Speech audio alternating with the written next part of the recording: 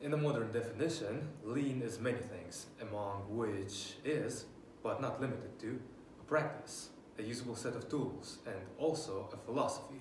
Combined all in one, the principle focuses on boosting quality as well as reducing unneeded supply chain steps to a bare minimum in the pursuit of optimizing the customer's needs.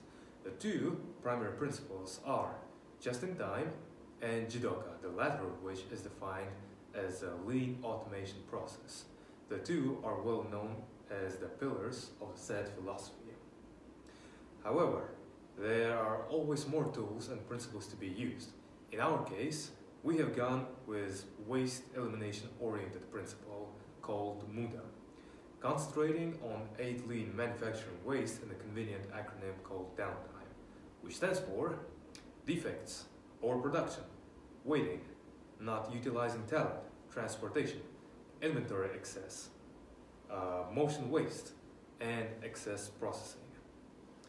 In our case specifically, we use the following for elimination. The defects, efforts caused by our rework, scraps, and incorrect information. Overproduction, that is more than needed or before it is needed. Waiting or wasted time for the next step in the process. In game scenario, there was 6 stages of widget production. Each member of our group had one task to do. Everyone was good at their job. We have noticed that the most problematic process is heat treatment bath, where we had to roll the dice to find out either the widget is broken or not. There was around 33% of chance that the widget is broken. At this point, our wastage was 5 widgets. That gives us around 250 to 500 pounds loss in sales. To improve our supply chain, we decided to buy new raw materials in 4 colors for 130 pounds each, and blue stickers for 70 pounds as we ran out of them. For the old materials, we paid 80 pounds for 8 sets, so it is about 10 pounds for 1 set. For the new ones, we paid 130 pounds for 12 sets. It gives us price £10.83 for 1 set.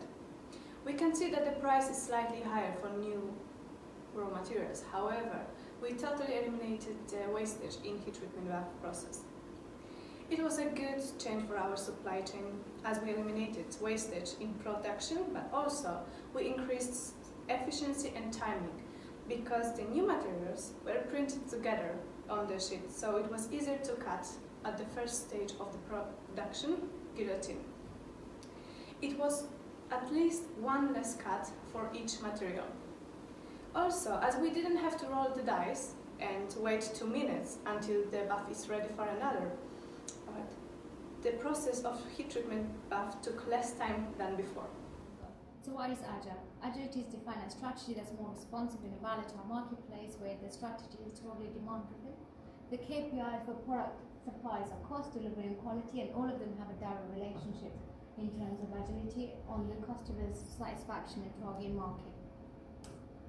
Comparison of lean and agile. Here I'm just going to quickly run through 2 main bullet points of the comparison.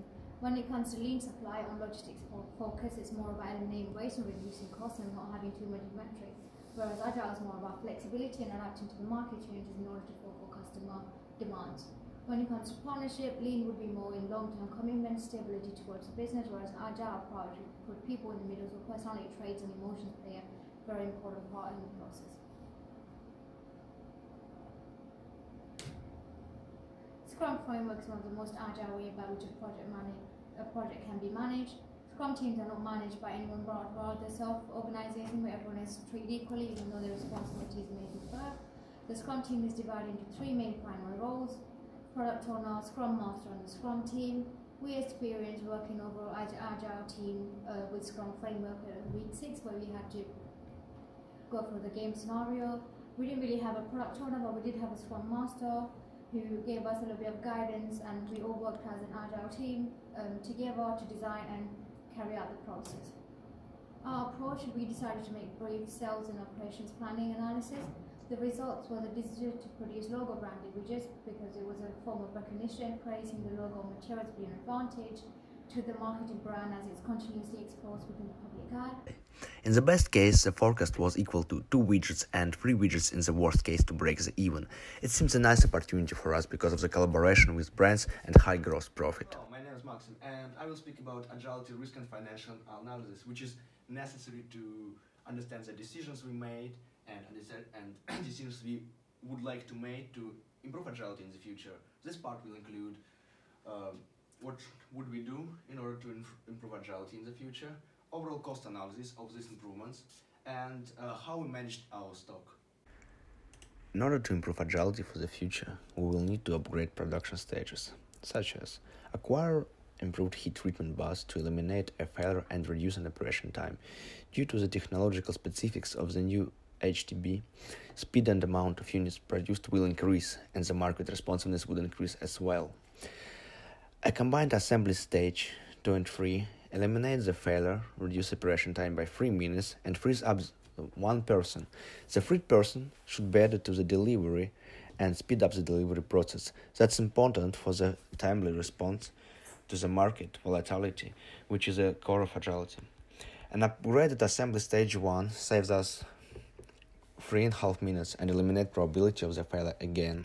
An overall cost analysis showed us that altogether such change, including a new logo widget process, and would have a fixed cost of £1,850 plus £130 times number of sheets with raw materials, and the overall probability of failure is 0.028. If the failure will happen wherever it's possible, the result will be a delay for 2 minutes and a loss of 1 unit. Such upgrades would guarantee us that we can maintain a full stock and react to the market demand rapidly. And the last part is stock management. To meet the requirements of agility, we implemented the concept of postponement. The concept of form postponement, which is widely used to improve responsiveness, can be explained as a delay until customer orders are received. These actions are related to the agile strategies such as wait-and-see approach to customer demand, but by not committing the final product until actual demand becomes known. In our case, it was implemented to labeling and assembly process, taking into account that our storage had a capacity of 12 widgets, including every kind of widget. We had an opportunity to respond to volatile demand through capacity and inventory buffers without overproduction. So now we are going to speak about Charlie's supply case. So from a financial point of view, Charlie is a big company. But when you take a closer look, you realize that Charlie is just a sum of business units, which all have very different characteristics. Although the ICCL system works well for the transmission of information, it allows, for instance, the transmission of orders and invoices between business units. However, the fact that business units don't have the same ERP generates error. These errors take a long time to be corrected and hamper the efficiency of the company. Therefore, our recommendation is to develop an ERP common to all business units. Second, in order to help Charlie's to be more efficient, we have chosen 2 technologies. One is artificial intelligence, and second is robotics. Those innovations present many benefits, but also high risk. So in this table we have tried to summarize all the benefits and risks. So for artificial intelligence we have the fact that the artificial intelligence highlights correct errors as soon as possible, and also allow to meet all the requirements of the customer, but also too much confidence in the artificial intelligence. If errors are discovered too late, the consequences are more serious. Concerning robotics, the benefit is it's more productive, more reliable than an employee, and less error in repetitive tasks. Furthermore, the risk is nothing except of the purchase price, with very expensive. I'm going to be looking at the technological recommendations for Charlie Supply. So currently they use ERP and ICCL, and that has an increased amount of errors in the order, invoices and products, which can be costly and deter any new consumers and clients buying from Charlie Supply. So to combat that, we've decided to switch to cloud computing, which makes sure that the business runs smoothly, and it will provide a simple and effective interface between vendors and users. And some of the advantages are there's an uptime of 99.9%. Employees can tap in whenever they want to work, as well as ensuring that the information gets delivered within seconds. Third aspects of development, Green Planet was a restaurant that has been signed up to Charlie's Inn recently, which specialise in organic food and use environmentally friendly products. So what we've decided that Charlie's Inn can use is raw materials which are recycled